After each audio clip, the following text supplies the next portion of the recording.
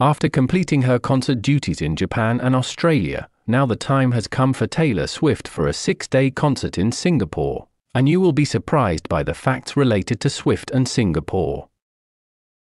Taylor Swift's concert trip around the world has revealed many secrets, one of which was during a concert in Singapore. Taylor Swift admitted that her mother had lived in Singapore. For Taylor Swift, Singapore is not a foreign country, because her mother Andrea Swift often tells Taylor Swift about her life as a child in Singapore.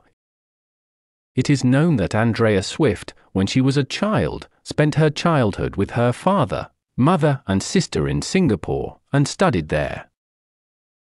The reason Taylor Swift's mother used to live in Singapore was because of Taylor Swift's grandfather's work assignment, who was assigned to Singapore in the 1960s.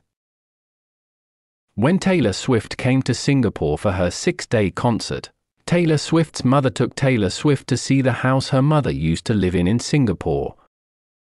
So, during the concert on the first day, Taylor Swift told her fans in Singapore that she had known about Singapore for a long time. Taylor said that she had loved Singapore before.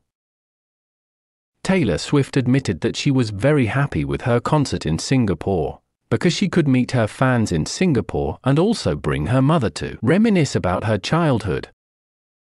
So even though her boyfriend Travis Kelce didn't go with her to Singapore, at least Taylor Swift is still happy because she spends more time with her mother.